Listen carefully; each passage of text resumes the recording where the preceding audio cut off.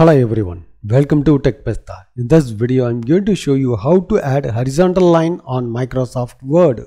Sometimes people would like to add the horizontal line for the Word document. In this situation, they can long press the hyphen key to make the horizontal line. But one easy function helps you to simplify this process. Let's learn how you can make the horizontal line on Microsoft Word.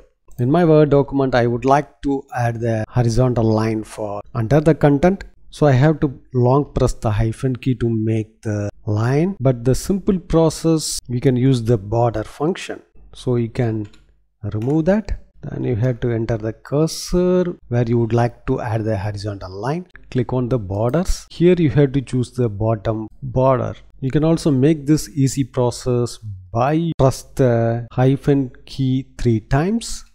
Then we have to hit enter. Now the horizontal line has been added.